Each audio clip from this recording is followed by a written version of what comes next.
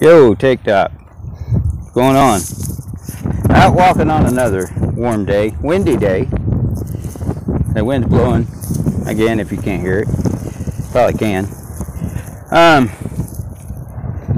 Hell, I get watching these videos and I get worked up about law enforcement being used and abused and following orders, and the political parties telling them to do something that they know is illegal, that they know that law enforcement knows that it's illegal, and law enforcement knows it's a clear violation of constitutional rights and freedom, but yet they do it anyways. Because some politician told them to do it, or some chief of police told them to do it. Go violate them rights, go for it. Go do whatever, go for it. Go create revenue for the city, go for it. Give out these frivolous, dumbass tickets. I seen one ticket, one guy posted online today, $197 for a jaywalking ticket.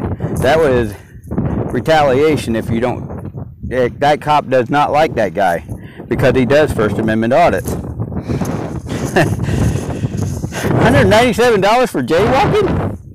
God dang. And then these cops at this political rally party, guy was opposing, walking through opposing this Democratic idiot that's running for office, and they didn't like the fact that he was there, and they told the law enforcement, said, get him out of here. Get him out of here. We don't like him. Get him out. What did law enforcement do? They clearly violated his rights, his freedom of speech, his right to be there and protest government. You know, the First Amendment, there's 5 parts to the First Amendment. You gotta look those up. 5 parts. They clearly violated all of them.